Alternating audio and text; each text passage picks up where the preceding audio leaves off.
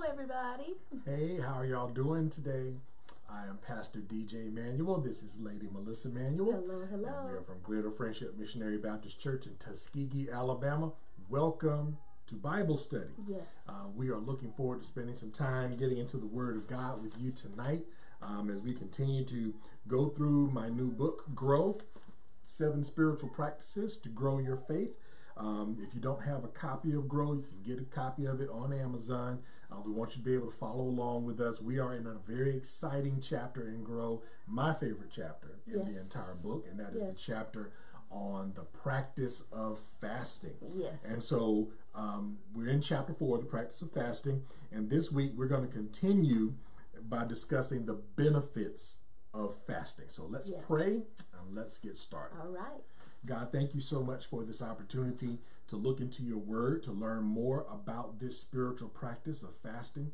We pray, Father, that during this time you will allow your Holy Spirit to be our teacher, that God, you will illuminate our minds, that Lord, you will inspire us, and that you will open up the mysteries of the word of God. Yes. And we just ask, Father, that you would teach and guide us tonight so that we could be better in our relationship with you. Help us to grow in our faith. Yes, in Jesus' name. Amen. Amen. Well, amen, everybody. All right. So we got a recap. We got a good recap. I want to go 2 weeks back because we had some very poignant points that we want to say that 10 times discuss. Fast. I know, right? That we want to share because I think it's befitting for us to just remember these things. And we talked about the 4 elements of fasting. Remember we talked about that? Just type yes in the comments if you remember us talking about the 4 elements of fasting. We talked about afflicting the what? The body. Yes, afflicting the body. Discomfort by abstaining from food. We talked about affliction of the mind. That was the second thing. Discomfort of examining oneself to recall sins against God and others. That means that during our time of fasting, we have to sit with and recall what are the things that I've done that have, caused grievances against others, God, even myself. Okay. So I want to jump in here to add something that came up last week. I'm going to put this over here. Okay.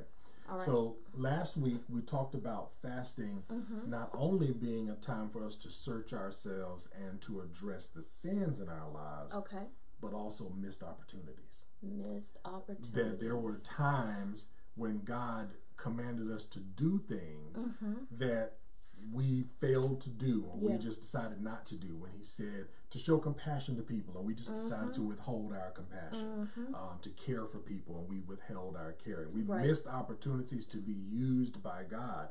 And those things are just as devastating as sin, because those are opportunities God is inviting us to join him in the work that he's doing, and we missed those chances. So we talked about sins of commission, which means sins that we committed. And we also talked about where you're describing sins of omission, things that we omitted, that God gave us the opportunity to do, and we didn't take them up on the opportunity. Yeah, things like forgiveness. That's something that we could, some of us are going to go into fasting and we're going to find out God's going to bring up to us things that we haven't forgiven people That's for. Right. And those are things that separate us from God or stop us from getting close enough to God. So I wanted to point out, it's not just those sins that we commit, like you said, it's the ones that we omit as well. That's right. Like when you're a husband and you don't love your wife, you're commanded, husbands, love your wives. That's right. Wives, reverence your husband. They're just things we're told to do in Scripture, that when we're not doing those things, we're not as Christ-like as we think we are. Right.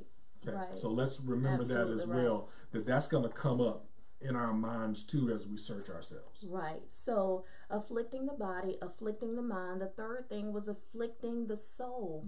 Discomfort of accepting responsibility for sins and confessing those sins to God. So yes, God has helped us. The Holy Spirit has brought those things, those sins to our remembrance. Yes. Now we got to sit with them and actually take ownership. You gotta own it. You gotta take ownership and say, yes, I did this, because the temptation is to say, well, they made me do it. Yeah, I'm justified because, this was the situation, and I was just getting them back. No. Right. No. Or I was just gonna leave them to the Lord. I'm not, but what was your motive?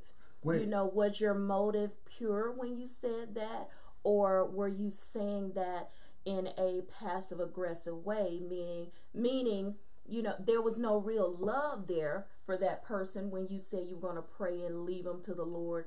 It was kind of like a blow off. Yeah. I'm just gonna leave them to the Lord. I'm gonna let the Lord handle it. So it's about the intention and the motive, but you have to sit there and own during this time of fasting, and we're going into Lent. That's why we're talking about this as in the present tense. But you have to, that's afflicting your soul when you, have to literally have to own it. Even when you have to own the things that you say, well, I did it, but I couldn't help myself. You still got to own the fact that you did it. That's right. So it's not just that you had something that happened between you and another person. It just might be some temptation you fell to that you have to own that you did that. Right. And that it was not right, and that God is right. And see, that's when we, really start to put this in perspective, that, we're trying to make sure that we're reaching God's holy standards. So that's... And it makes so much sense because that's something many people rarely do.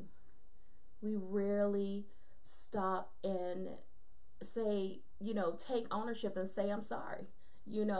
Stop and take ownership and say, please forgive me. Go back. And so affliction of the mind, and then the last that one. was the soul. The soul, excuse me. And then renewal of the spirit. So engagement with God in prayer, reading of the scripture, and worship. So we are abstaining from food or something that we decide that we're abstaining from, something we feel like we have to have. Like we'll Pastor get into more said, detail with that. Yeah, but I'm just saying what you said the week before. If you're you don't like peanut butter cookies and you say, well, I'm just gonna fast from peanut butter cookies. Well, what good is that gonna do? That was not a sacrifice. Yeah. So we're gonna discuss that a little bit more later. So afflicting the body, the mind, the soul, and then renewal of the spirit. We have to, during this fasting, engage in prayer. Yep. Make sure that we're praying. Make sure that we're reading the scripture, not just reading, but studying the scripture. That's good. You go back to chapter 1, the practice of study. There is a whole chapter on how to do that, and you're going to search and dig deep, and maybe you're searching even more on fasting. Yes. Something that is going to help you right now, something that you are interested in knowing, but studying, reading the scripture, and then worship. Can you just tell us really briefly, you mentioned worship a couple of weeks ago, and why we need to worship during our time of fasting? Okay. Before I do that, I just want to remind everyone that last week I shared with you that you had an opportunity to go a little bit deeper by studying, using those study tools in chapter 1 of Grow to look at Isaiah 58. Yep. To learn a little bit more about fasting. But why do we need to worship? Well, worship is a spiritual practice. Yes. And we have we've already had the chapter on worship. We did. And so we understand from going through the practice of worship in the Grow book that it is one of the ways we engage with God. It's one of the ways that we express our thanksgiving toward God. It's one of the ways that we ensure that we put God back on the throne in our hearts, that he is in his proper place and we are in our proper place. That's right. That we are engaging with him, acknowledging him in worship, his greatness, his goodness, his mercy, his righteousness. And the more we do that in our daily lives, and especially during this time of fasting, it helps us with that third step, which is afflicting the soul. Yes. Because worship puts things back in its right perspective. How holy and how God is, how humble we are. Yes. How humble we should be.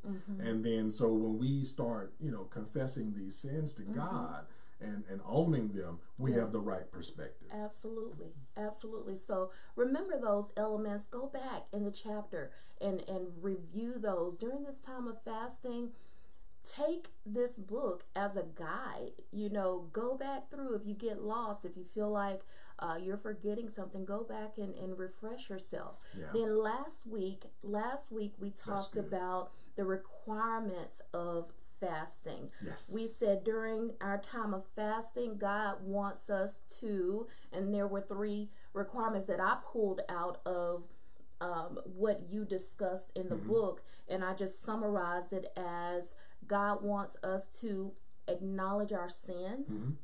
God wants us to allow ourselves to feel everything that the Holy Spirit brings to our remembrance. Not shrugging it off, not trying to escape it when it feels difficult or because it feels heavy for us, because the Holy Spirit is going to be there to help us lift that heavy burden. He's the guide throughout the fasting process. This is not something we have to do on our own. It isn't. The Holy Spirit is going to be right there with us. And I will tell you, the Holy Spirit will take you to some places in your heart and in your mind that you may not have expected.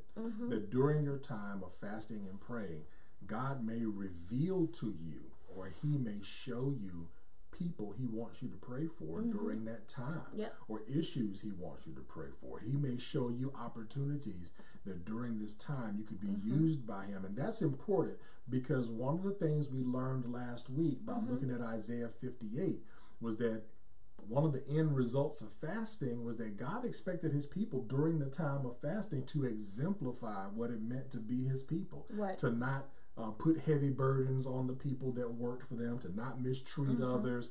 We read that in Isaiah 58 verses like 6 through 9, where He says, you know, this is the kind of fast I want, where you feed the poor, you help those, you know, you clothe the naked. There were opportunities that were presented, as well as the things that we have to do within ourselves to acknowledge sin and those missed opportunities that to do His will. So we have to look at fasting from that perspective and just know that God may take you to some places. He may birth a new idea in you, a new ministry in you, a deeper level of worship. There may be some things that are going to come out of this fasting that you did not expect, but just be open, as Lady Manuel said, to the leading of the Holy Spirit. I need you to remember that we're talking to people who may not understand everything that you say when you say things like a new ministry may come out, or things that you may not expect. Give us an example of what you mean by that. Because I don't want to leave that open for interpretation, because it's important for us to know what God is doing so that we can be looking for those things that God may be doing. So let's say you're in this time of prayer and fasting, and you are you know that you have certain abilities, skills, talents. You may even have certain resources at your disposal, and the Lord may put it on your heart. Use that resource to accomplish my will in this particular way. It may be, hey, during this time of fasting, God is showing me I've got a closet full of coats that I don't wear. This is an opportunity to be a blessing to somebody else. Or He's put an idea in my mind to get a group of people together to talk about some issues, some family issues, other things, that maybe that's the new ministry that God can use you to help families, or to help that group of people grow in their faith and get closer to God. Or a personal ministry of doing that. Right. So you have, there may be opportunities where God will show you something that He wants you to do. That he wants to, I know I use the term birth a new ministry, where He may show you something that He wants you to begin to do. Maybe for a season, maybe for a long time.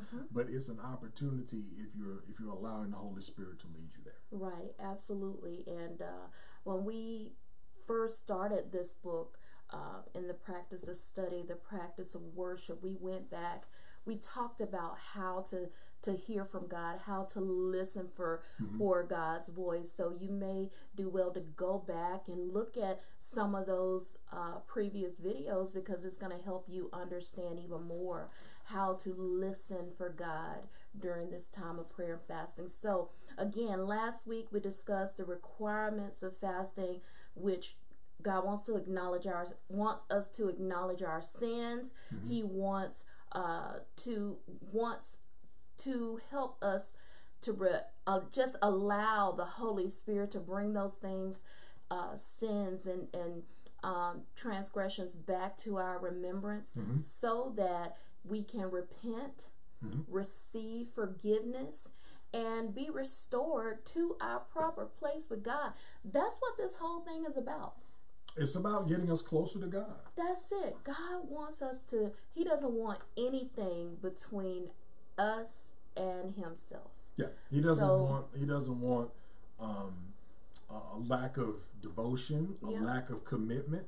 He doesn't want sin. He doesn't want anything that's going to get between us, even distractions. Right. Because you may go into a season of fasting, and God will reveal to you some distractions in your everyday life. Yes. That He wants you to give those things over, to give them up, and to put them in their proper place and perspective. Right. Instead of them being the most important thing in your life, God needs to be the most important thing in your life. Absolutely. Absolutely. So that's what we discussed last week. This week, we're moving even further. And I'm excited about this, because we're going to talk about the benefits of fasting. Everybody wants some benefits. Yes, we want Lord, where are my benefits? Oh, my goodness.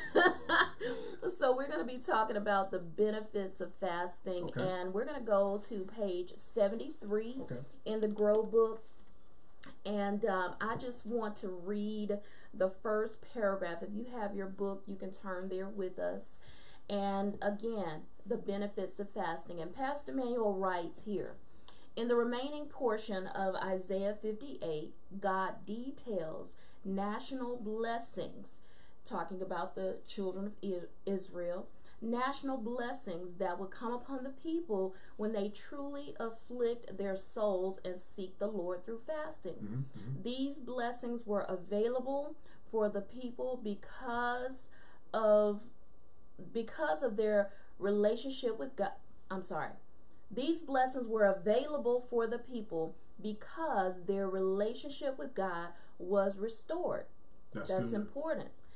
Earlier in Matthew 6, chapter 6, Jesus revealed how true fasting in secret could lead to open rewards from God. And we've already seen in Leviticus chapter 16 that fasting on the Day of Atonement benefited the children of Israel in the form of spiritual cleansing. And we too can benefit from fasting in the same manner. So even before we get to some of the specific benefits, Pastor Manuel talks about here those spiritual benefits that God provides for us as well. So let me just put it this way. Let's put it this way. If you could imagine that you took another step to get closer to God, what would be the benefits? If I'm taking a step to get closer to God, I'm getting closer to Him in my worship. I'm getting closer to Him through prayer and fasting. I'm getting closer to Him by having sin removed from my life. I'm getting closer to Him by joining Him in the work that He is doing. Those benefits are what we're talking about. They're just general benefits that all of us can receive. But we don't know. We may not know exactly what those benefits are. We know what we want to get. You know what I'm saying? We want to get everything that God's got. We want it. But this is an opportunity for us to learn more about some very specific benefits that God has promised, right? Or that we see described in the Scripture. Okay. And so, again, in that first paragraph, Pastor Manuel shows us that when our relationship with God is restored, as in how it was restored for the children of Israel in Isaiah chapter 58, we can access God's blessings. That opens the door. Just being restored back to that relationship with God gives us access to God's blessings. In Matthew chapter 6, he showed us, he's telling us, Pastor Manuel was telling us, true fasting leads to open rewards. When we fast in secret, God rewards us openly. Yeah, those are the things that Jesus said. And you told us that wasn't saying, you have to do it in secret and you can't tell anybody. If you're going out to eat with a friend and you can't eat certain things, it's okay to tell them. But God is talking about your intention. Let's make sure we understand and your why. Okay, go ahead. The why behind that is that there were individuals in Jesus' day that went out of their way to make themselves appear to be fasting so that people would look at them and talk about how pious and how holy they were. And so they were putting on a show, basically. Putting on a show. Yeah. And so what Jesus is saying is, look, you don't have to put on a show to let people know that you're fasting or to appear to be holy, because the real results are going to show when you've spent your time with God. That's right. So it's all right if you're, if somebody invites you out and you say, hey, I'm fasting right now, so that they can know that you're fasting. I mean, it's nothing wrong with letting someone know that you're fasting. So that's what he was talking about there. Absolutely. And then, of course, the spiritual cleansing from Leviticus chapter 16. That's right. So let's get to the first of these benefits. Okay. The first one being answered prayer. Yes. Can you start this so that I can check? I can. I want to make sure that everybody is able to hear us and see us online. So Pastor Manuel is going to read that for us. So this is Ezra chapter 8, verses 21 through 23. And it says, Then I proclaimed a fast there at the river of Ahava, that we might humble ourselves before our God, to seek from him the right way for us and our little ones, and all our possessions. For I was ashamed to request of the king an escort of soldiers and horsemen to help us against the enemy on the road, because we had spoken to the king, saying, The hand of our God is upon all those for good who seek him, but his power and his wrath are against all those who forsake him. So we fasted and entreated our God for this, and he answered our prayer. Yep, okay. Absolutely. And I'm going to read it from the NLT because it helps me. Go ahead. So, it says, And thereby the Ahava Canal, I gave orders for all of us to fast and humble ourselves before our God. We prayed that he would give us a safe journey and protect us, our children, and our goods as we traveled. For I was ashamed to ask the king for soldiers and horsemen to accompany us and protect us from the enemies along the way. After all, we had told the king, our God's hand of protection is on all who worship him, but his fierce anger rages against those who abandon him. So we fasted and earnestly prayed and that our God would take care of us, and he heard our prayer. So before we even get into this benefit of answered prayer, can you just tell us just a little bit about who Ezra was? Okay. And what's happening behind the scenes in this scripture? Okay. The reason Ezra asked God. So Ezra was leading a group of Israelites out of captivity. They had just been set free by a decree from King Cyrus. Ezra is about to lead them out of captivity, and they have all of the possessions that were taken out of the temple when Nebuchadnezzar took the people captive. So all that gold and silver and precious things that went inside the temple of God, plus all of their personal possessions, and there were children with them. And there was concern. There was a bit of concern that when they got ready to leave, that as they were traveling along the road, they may run into bandits, they may run into raiders, people who would try to steal and take from them.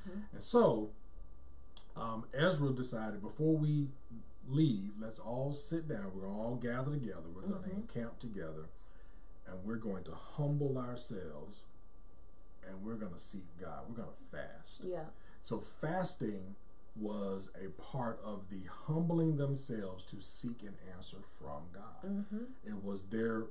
So think about it this way. I can ask God to help me, and I can ask God to answer my prayer.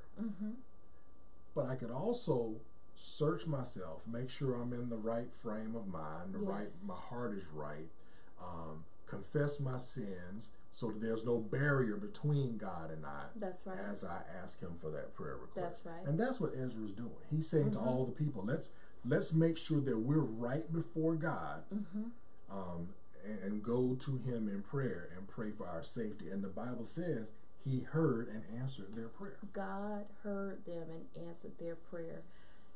3 things that I saw there. Ezra humbled himself, which we must also do, humble ourselves. Ezra engaged with God in prayer, just like we must engage with God. He asked specifically for what he wanted. Very specifically.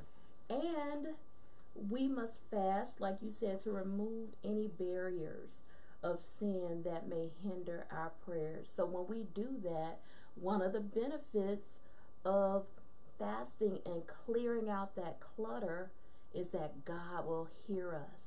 And that's one of the things that I want to bring out about this. I know that we're going to be entering into this period of fasting and praying for Lent.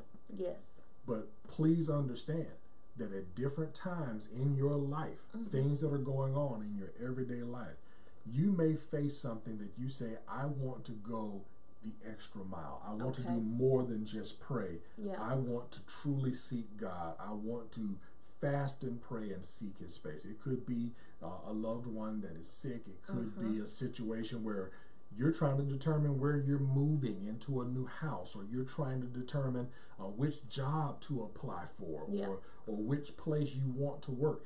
It could be any type of life circumstance that you may determine we want to fast and pray. Absolutely. We want to consecrate ourselves. We want to, it could just be you. It could be everybody in your household. Hey, in our family, we're going to fast and pray for this particular thing we're going to seek God for. Right. And I know that I've talked to some other pastors that at various times when their church was about to do something big, something major, that they would fast and pray. I'll give you a great example. My good friend in Birmingham, Reverend Dr. Tyree Anderson at First Baptist Church, Ensley, was preparing to host the Alabama State Missionary Baptist Convention. And he and I were talking, and I asked him, I said, how's the church responding, to hosting this big event? Yeah. He said, you know what? I told them we were going to fast for 21 days before, I think it was 21 days. It was a certain number of days. He declared a fast, just like Ezra did. He declared a fast for all the people who were in the church and those who were going to be serving at the state convention before the convention started. And he said he had a few people who were like, I don't really know if I want to do this. But he said once the convention started and they began to serve and they realized God had humbled them and God had worked on their hearts in such a way that they were able to deal with individuals who were irritable, individuals who were grumpy, individuals who were cold because it snowed one day while we were there. There were a lot of things that were going on behind the scenes that his church had to deal with, but his members were ready because they had gotten themselves spiritually fit through prayer and fasting. So you can, like I said, in your family, in your office, on your job, if there are people who are willing to do it with you, you can set a time of fasting just like Ezra did for answered prayer. Yes. It can be for new sales for your business. It can be for whatever you think it is. Just think of fasting as another option. It's another gear. Right. In your ability to connect with God. That's right. Absolutely. And so, very good explanation there. There's another benefit. We're only going to get to 2. You listed 4 in this chapter. What was that? I was hoping we could get more of them, but we don't have that kind of time. Calm down. Okay, so the second benefit is spiritual favor and direction. Can you read Nehemiah chapter 1, verses 1 through 4 for Okay, us? so I'm reading this from the New Living Translation. Is it in the book as well? Yes. Okay, so it's in the book, yes, in the New King James Version, but I'm going to read it from the New Living Translation. Okay. In late autumn, in the month of Kislev, in the 20th year of King Artaxerxes' reign, I was at the fortress of Susa. Hanani, one of my brothers, came to visit me with some other men who had just arrived from Judah. I asked them about the Jews who had returned there from captivity and about how things were going in Jerusalem. They said to me, things are not going well for those who return to the province of Judah. They are in great trouble and disgrace. The wall of Jerusalem has been torn down and the gates have been destroyed by fire. When I heard this, I sat down and wept. In fact, for days I mourned, fasted, and prayed to the God of heaven. Yes. That's what he did. And Very so good. verse 11 of the same chapter says, O Lord, please hear my prayer. Listen to the prayers of those of us who delight in honoring you. Please grant me success today by making the king favorable to me. Put it into his heart to be kind to me. So why did Nehemiah feel it was necessary to fast and pray before approaching the king? Well, there are a lot of things. The desperation of the situation, of course, knowing that the people were in reproach and disgrace. That was something that he felt compelled to fast about. But when you consider the circumstance that these were people, and when you take your time and read Nehemiah chapter 1, it brings to mind how they ended up in captivity in the first place. Okay. They ended up in captivity because of the sins they committed against God. Okay. And so Nehemiah, during this time of fasting, it's almost as if he's saying, things are not well. Okay. Things are not right the way that they should be. And it may be because those sins haven't been dealt with.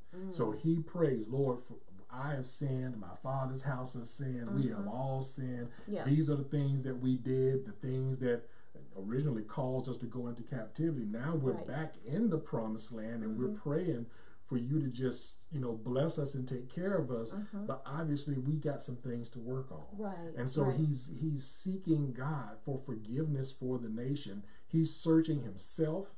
He's searching his whole family line. He's searching all the people, and he is confessing all of those things before God in his time of prayer and fasting. And he's preparing himself to go before the king and to ask for the king's favor. That's what I wanted to ask you, because there's, in my understanding, you couldn't simply approach the king when you wanted to. Well, that's true. I think what we're dealing with here is that Nehemiah wanted to make sure that his request would be heard, because he was close to the king. He was close. Okay. He was a cupbearer, and it was his responsibility to make sure that the king was not poisoned. Okay. And and it was his responsibility to make sure that the wine was distributed, and but being so close to the king, I mean, you want the person who's making sure you're not being poisoned to be somebody you know and trust. Right. So the king, when you read Nehemiah, you find out in chapter 2 that the king knew Nehemiah so well, he looked at his face and knew something was wrong. It's like, Nehemiah said, I've never been in this condition in the king's presence before. And the king looked at him and says, you're upset about something. Yeah. You have sorrow of heart. So it was a thing where he knew he was going to have the opportunity to speak to the king. He just needed God to intervene. He needed God to intervene to grant him favor with the king.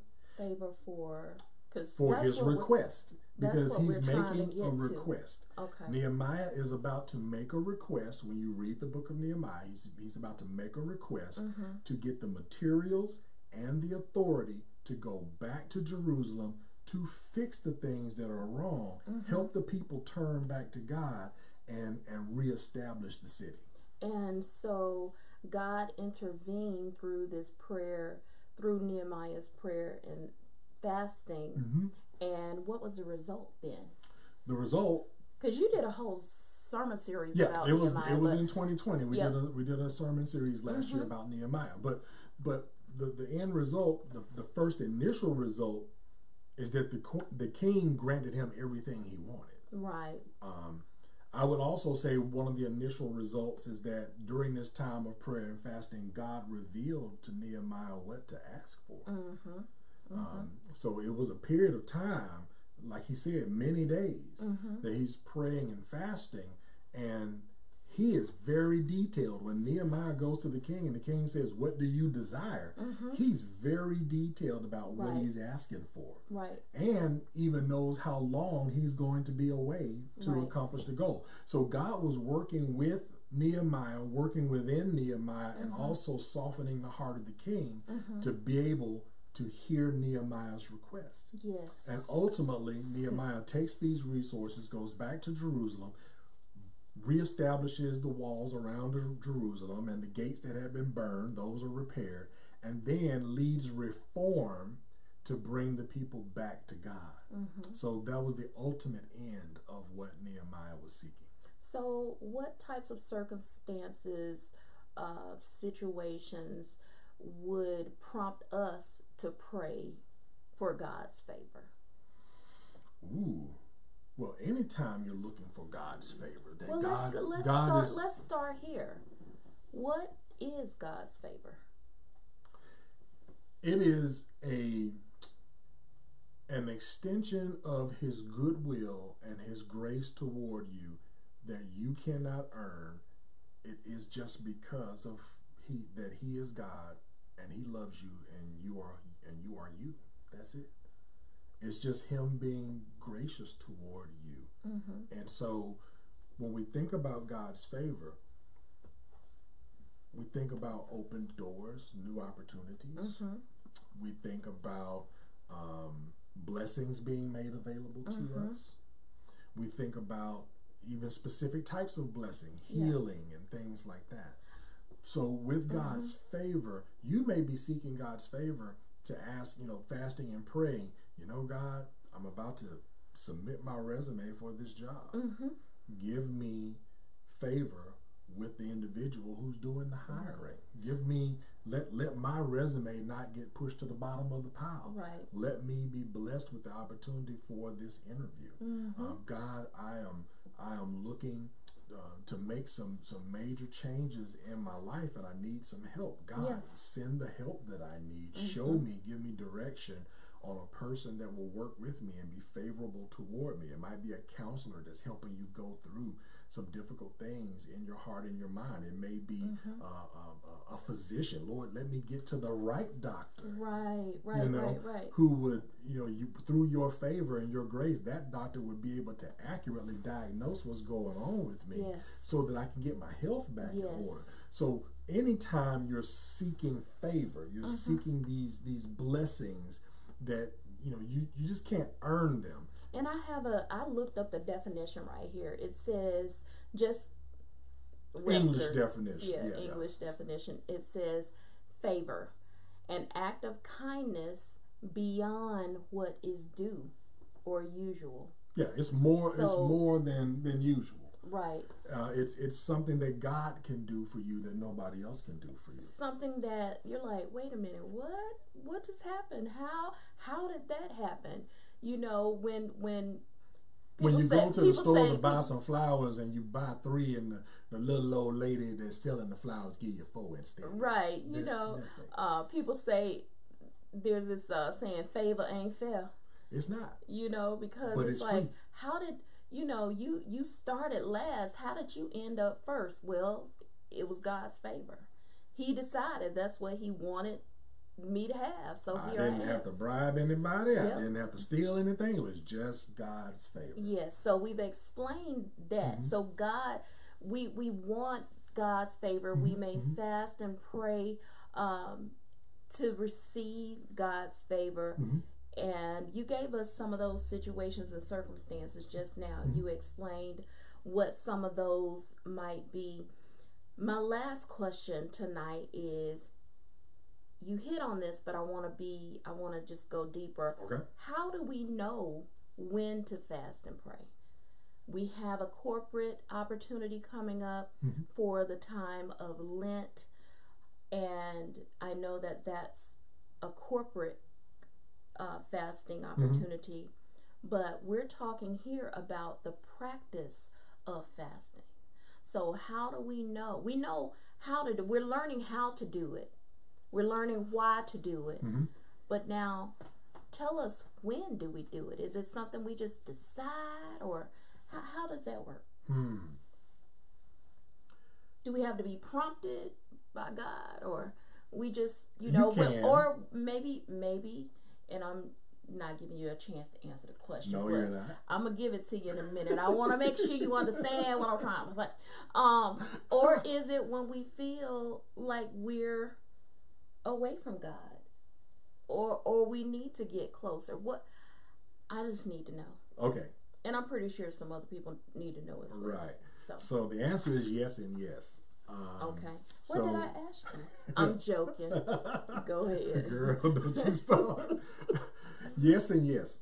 There will be times, of course, fasting, now that you're understanding it and we're talking about it, it becomes something you cannot unsee. Right.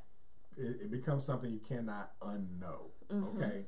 So now that you know that it exists, the Holy Spirit will be bringing it to your remembrance. Bringing what to our remembrance? The idea of fasting. Okay. So God can prompt you, and the Lord may lead you into a season of prayer and fasting. There have been some times in my life that I just come to my wife and said, you know what, I'm going to start fasting on this particular day, and then I just go in and fast and pray.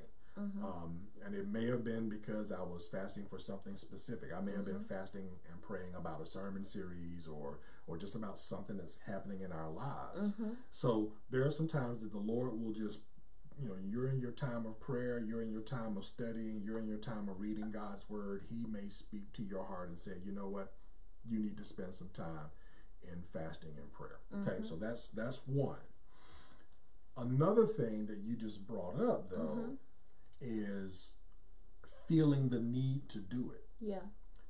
And this is what I'm going to say about feeling the need to do it. Yeah. Once you have truly sought the Lord in fasting and prayer, and you have felt the benefit, the Spirit, not just the things like answered prayer, but just the getting closer to God, then when you get to times and seasons in your life that you feel like you're far away from God, you'll remember how you felt when you fasted. Okay. Yeah. And that may drive you to say, you know what? I need to fast and pray. I feel I'm far away from God. Let me fast and pray. Or maybe you've looked at your life and you've seen that some things are just kind of getting off course. Yeah. Maybe you heard a sermon where we talk about being righteous and holy and dealing with sin, and you know that you're off course. Then you realize, you know what? I need to fast and pray because I have a strong desire to get this thing out of my life. Yes. And so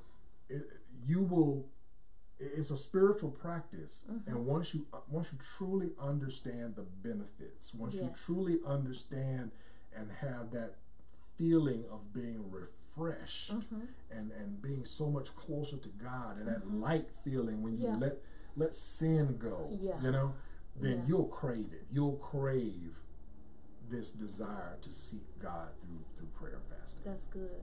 That's very good. So, but there are corporate opportunities, and like I said before, I think the first time we did Lent as a church, there were a couple of people who came to me and said, "Can we do this again?" They enjoyed the experience and want to do it again. So there may be other corporate opportunities, and you may be creating some of those yourself, like with a group of people or just people in your household.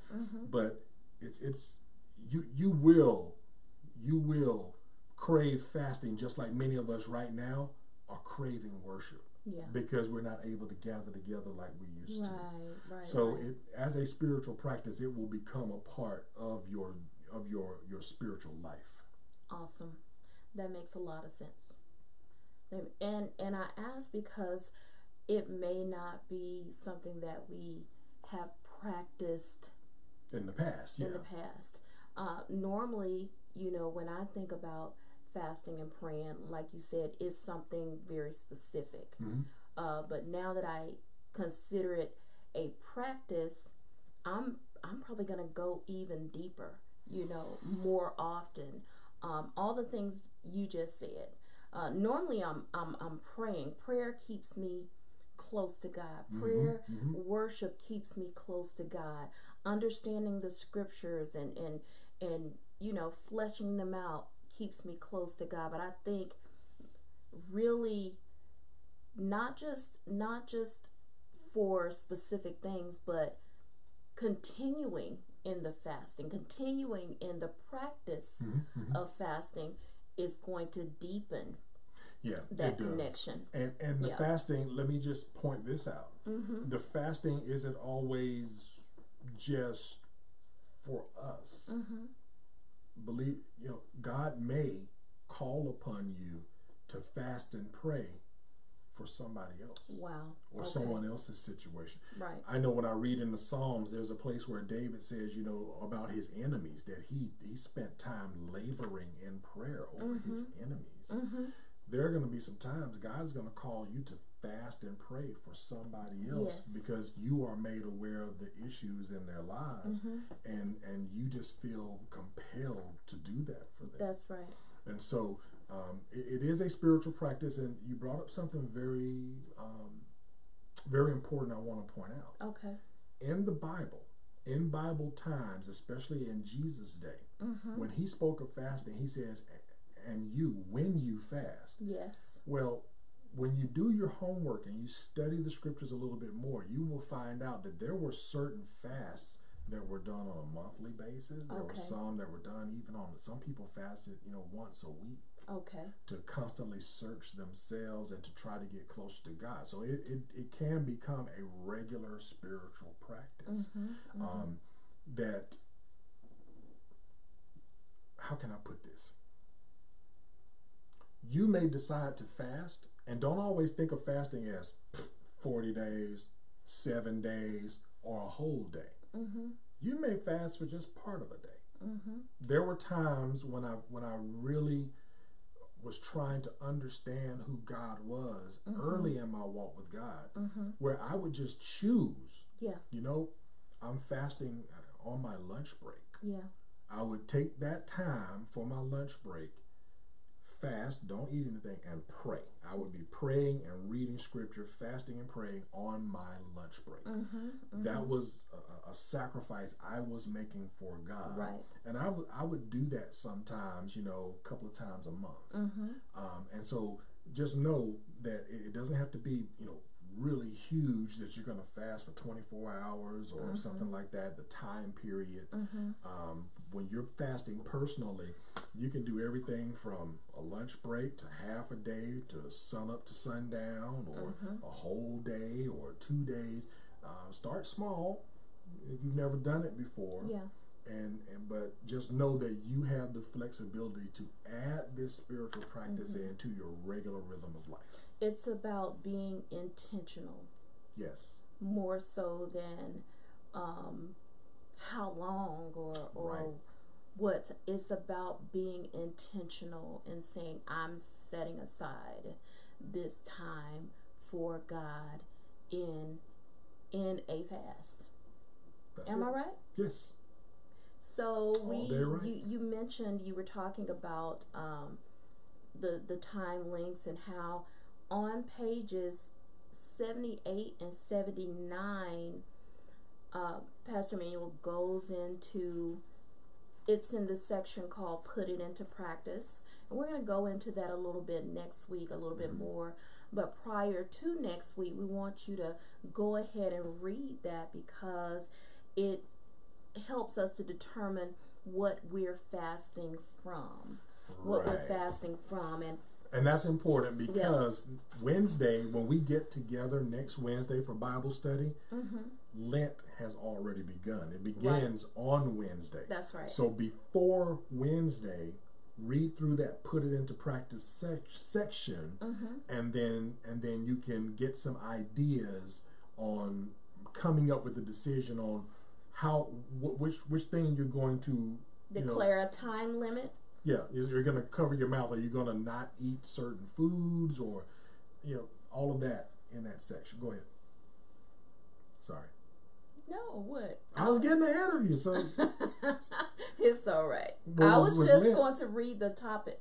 Read the topics. Right. So declare a time limit. Lent has been determined for us. Yes. It begins Wednesday the 17th. It ends on Saturday, April 3rd. Yep. And so that's the Saturday before Easter, which is April 4th. And you do not fast on the Sundays during that time period.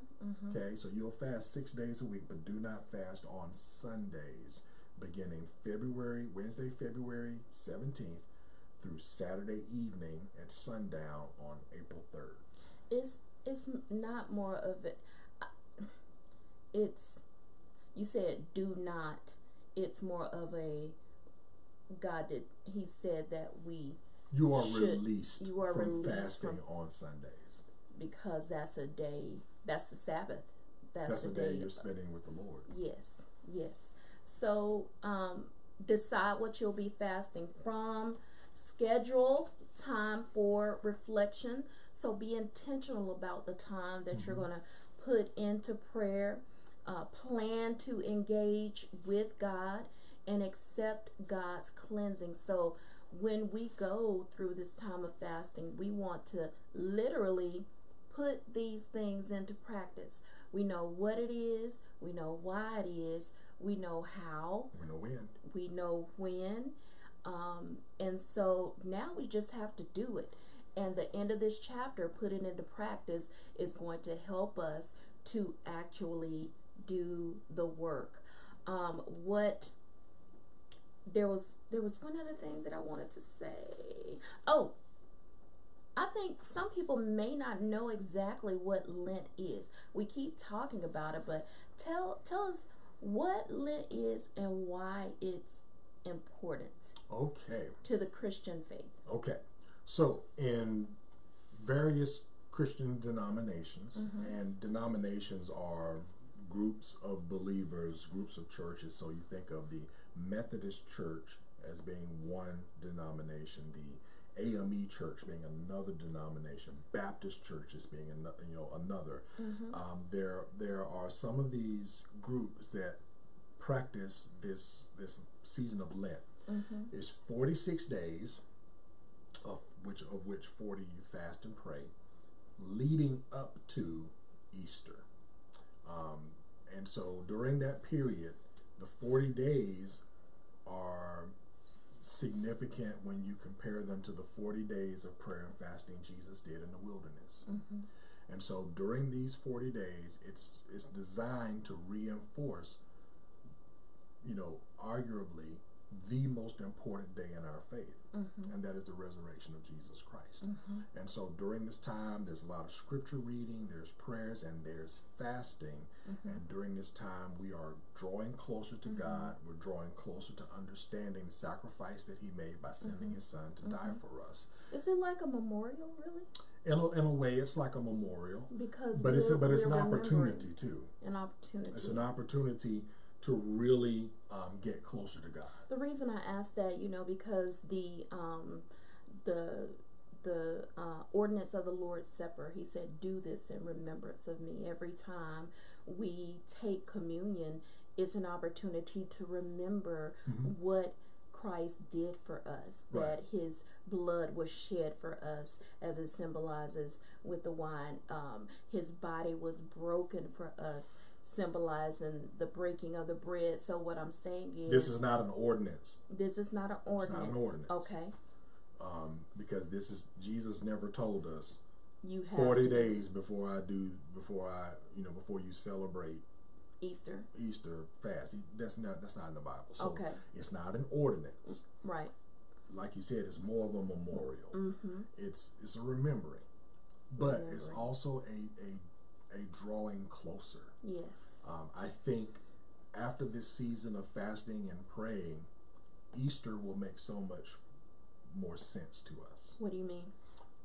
Typically, if there's a reading plan that's for Lent, that reading plan will be all from the New Testament, and it will include the death, burial, and resurrection of Jesus Christ. So that in your reading and your prayer and your studying, you are connecting with the events surrounding the death, burial, and resurrection of Jesus Christ. Got it. So this is a time to make Easter more significant in your life. Easter meaning the commemorating the day when Jesus rose from the grave. Yes. Yeah, but it's that whole weekend, that Friday, Saturday, Sunday, when he was crucified and then when he arose from the grave. So that is the core of the gospel message. That is the foundation of our faith. Yes. The fact that Jesus Christ, bled, died, and rose from the grave, it means everything to our faith. And believing and understanding that story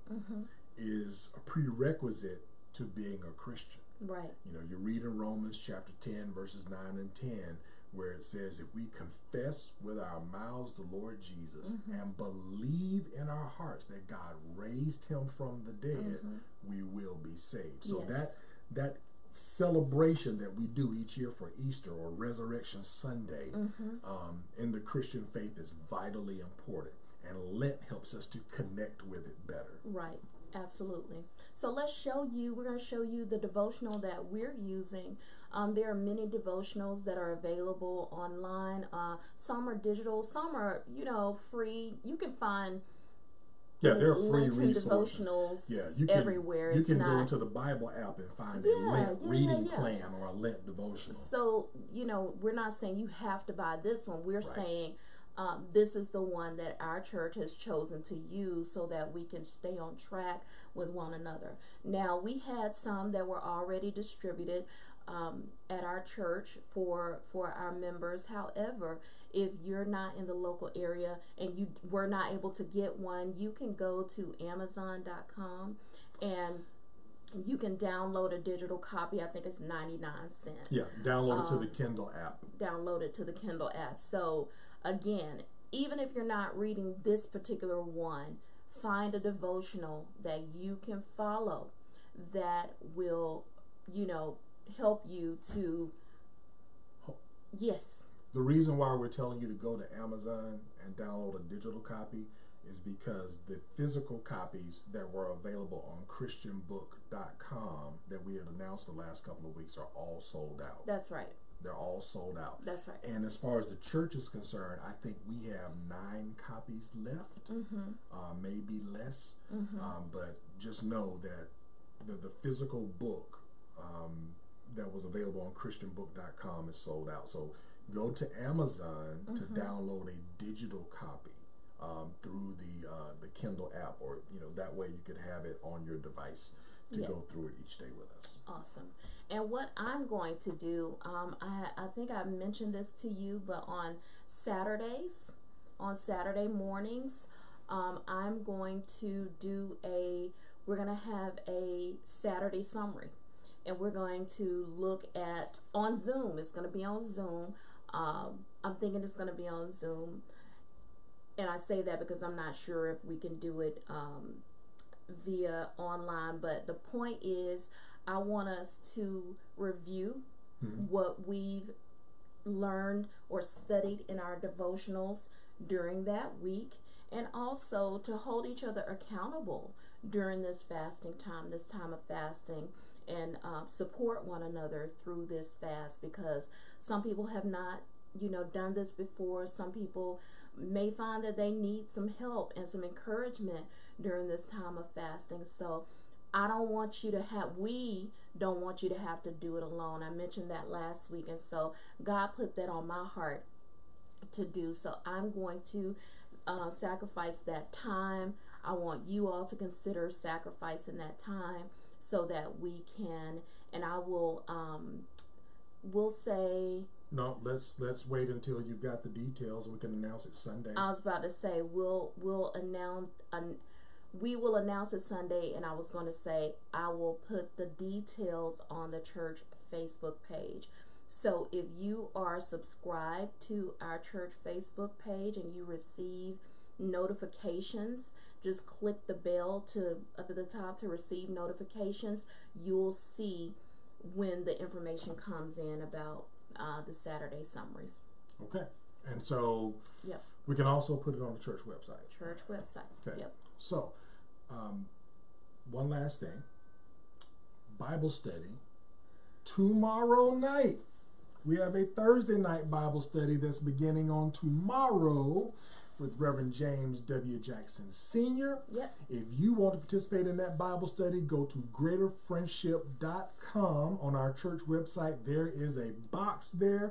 You will see that handsome man there, and it has a place where you can give your name and your email address, and he will respond to your email with the Zoom link for the Bible study, and there's also a button there for you to download the materials. Yes. So we're excited about the Thursday night Bible study that is going to begin tomorrow at 6 o'clock p.m. with Reverend Jackson. That's going to be great. That. That's going to be awesome. Yes. Because I know there are several of you who participated in his Bible study at the church, and we haven't done that since the pandemic. So he has stepped out into the digital world, and he is going to make Bible study available. You'll be able to ask questions and participate. It's wonderful. It's another way to engage. So again, we have so many different ways for you to engage, and that's something our vision this year is legendary faith, and we're focusing on connections. Yes. So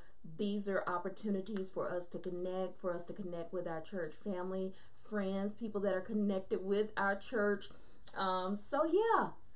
Thank you all for joining us tonight. We're going to go ahead and close it out in prayer. Wait, do we have any questions before we go? Any questions and comments?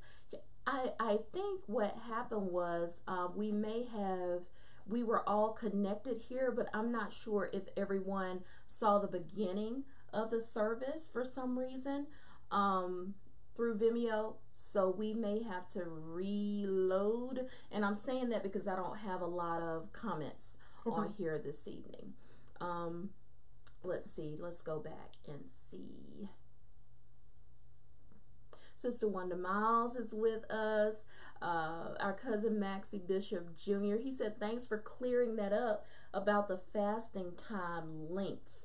Very, very important. That's something that a lot of people may not have been clear about. So definitely. And thanks for Sister Belinda Patrick. We know that you all have called, probably Deacon Patrick as well, have called in. We know that you're there. Thanks for sending us that text message. So thanks you all for joining us tonight. Pastor Manuel, will you close us out in prayer? Let's pray.